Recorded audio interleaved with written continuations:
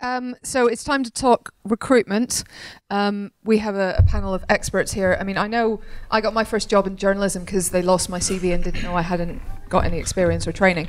But you probably can't count on that happening, so I thought we should ask the experts. So we have here Anna Swift from Framestore, Eamon Butler from Cinesite, Laura Morton from Jellyfish Pictures, Aaron Allport from If You Can, Tom Box from Blue Zoo, Mike Farrell from MPC, and Michael Morgan from Aardman.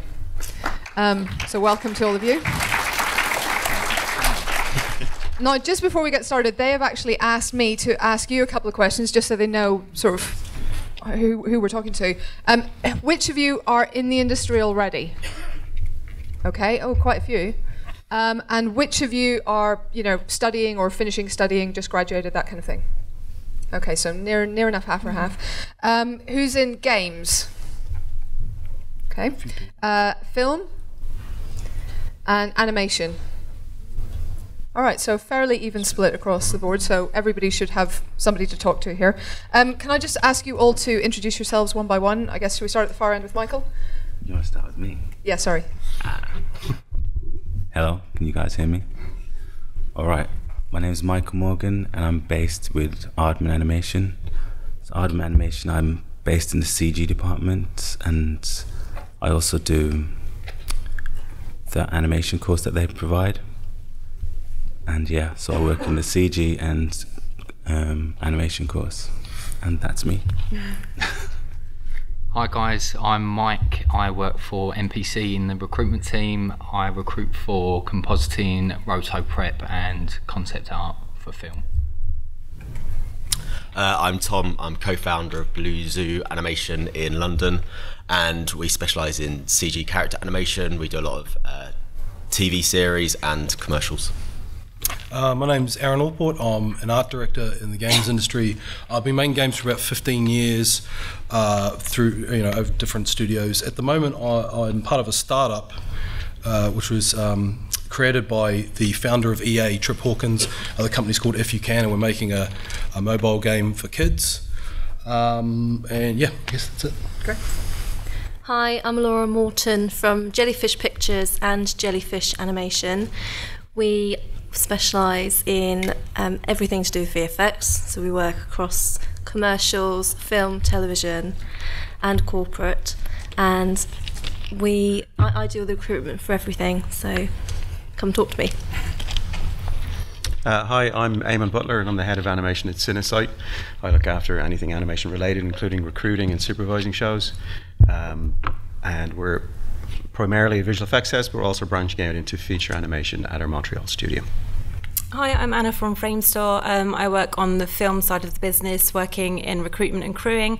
So I recruit people into the company, and then I also look after the development of all the junior teams at Framestore. Okay, so at any point here, please jump in with questions. Just put your hand up. We have the ninjas on either side with the microphones, as usual. So do put your hand up, just wave at me. I'll keep glancing around the room, so just wave until you get my attention, okay? But in the meantime, I'll get things started, I guess, which is what I think a lot of people want to know, which is, what's the way into the industry? Is it a runner? Is that the way in? Are there other routes that people should be thinking about and looking at? Does it differ for all of you? So I guess, I don't know. I'm addressing it to all of you, so whoever answers first gets the ball. I think a good education helps. Yeah. Knowing what you want to do also helps. I think the days of people sort of generally trying everything are going away. People are tending to focus a lot more.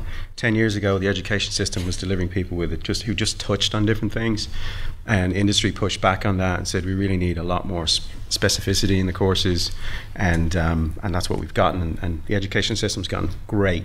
I'm really amazed and pleasantly surprised at how strong the UK student pool has been, graduate pool. So I think that definitely helps. Mm-hmm. I think it. Oh, sorry. Go on, Anna. After you. Okay, thanks. I think a lot of it can often depend on the work that we've got at Framestore at any one time. So if you've got your heart set on being a texture artist, that's great. But we might say to you, we don't have any texture roles at the moment. We only need seniors because we've got some really tough work. But come in as a runner. Running is a really, really good way into the industry. We train all of our runners at Framestore in either paint and roto and tracking, depending on what they want a career in, 2D or 3D. So it's just, keep your options open and be realistic about your goals. Sometimes it might take a little bit longer than what you'd hoped, but if you persevere, you will get there in the end. Mike, I guess, did you? Yeah, I think after university, having a good understanding of exactly what you want to do, I don't think there's any real rush to just, as soon as you leave, start applying for everything. Try and have a think about exactly what it is you enjoy, because if you are going to end up working perhaps a few more extra hours than the standard 9 to 5, then you want to be doing something that you enjoy. So it's definitely worth considering before making taking the punt into whichever discipline it is. I'd also say go to festivals. It's all about networking really and getting your name known. So go to festivals, and also a good thing is to try and apply for internships when they're available, because it's all about getting to know the right people really, and getting your reel in front of them. Creative skill set also really help newly graduated students to get onto their trainee finder programs. So I'd recommend looking into that as well. Yeah. I think we're kind of touching on something that I don't know how many of you were here yesterday, but we kind of got slightly conflicting advice yesterday on whether it's better to be a generalist starting off or to have a speciality. I mean, I guess ideally you want a bit of both. You want something that you're really good at, but you can also handle anything. But I think we here have been told both, kind of as law. Is there a right answer? Or does it depend where you're going? Well, I think in the games industry, it kind of depends on what your passion is, because there's so many different factions of the industry where if you want to be a generalist, and when I say generalist, you just want to make games, then there are studios out there who want you, or you can start your own thing. The great thing about the games industry at the moment is there's so many small startups, there's lots of incubators for startups to happen, so that's really exciting. But then if you're really passionate about one particular thing in games, whether it's UI design, whether it's animation, whether it's character art, all that kind of stuff, then if that's what's going to drive you, then there is parts of the industry that will cater for that too. The larger studios, console development, that kind of thing. Also, the amount of specialists you have is probably proportional to the size of the studio as well.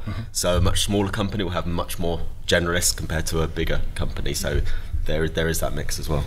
Yeah, even in Aardman, with the CG department, they have mainly specialists, but also they have generalists, because we do a lot of commercials and short films. So they like to get the artists, if they're not doing animation, to do comp or different areas like that. So it's obviously good to have a core skill and then be able to branch out as well. I think another way of looking at this is, if you're a specialist in something and that work dries up, so if you're an animator, for example, it's a very specialized job, and you come to the end of a character animation project, we're victims of what's available to work on and what we've won. And if we don't have a character animation show, then we have to shrink that team. So what I find is specialists who like to travel will always be in work, but if you want to be in London, learn more skills. If you want to be in one place, try to develop more skills, because then you'll have longevity in that one place. But if you want to be a specialist and you want longevity in your career, be prepared to move around. And then, so I find that's the big difference, and I think that's a mindset that you guys need to figure out for yourselves. Yeah. I mean, how important is moving around? Have all of you based your careers in London or I guess Bristol for Aardman maybe? But do you move a lot? I move around. In fact, I was in Singapore with Lucasfilm ILM, and then I was in Germany with Pixelmondo. So I move around quite a bit. So yeah, and that's because I want to stay in animation, in character animation, creature animation. It's like what Amy was saying, if you want to specialize, you definitely have to be prepared for that, okay, to move around, basically. It's also, I have to say, better for your career in that you have more leverage to negotiate. If you stay at one company doing the same thing, the way you get looked at financially is you'll only get a bump based on a percentage of what you've had before. It's almost always the way, right? I'm giving away the secrets now. But if you move around, you can get more leverage. So if you just come back from Weta and you've worked on The Hobbit, whatever, and we really like animators, we're going to pay that more to get you if you've got the right experience. So having the experience is what gives you more value and helps you get further in your career, both financially and in terms of opportunities.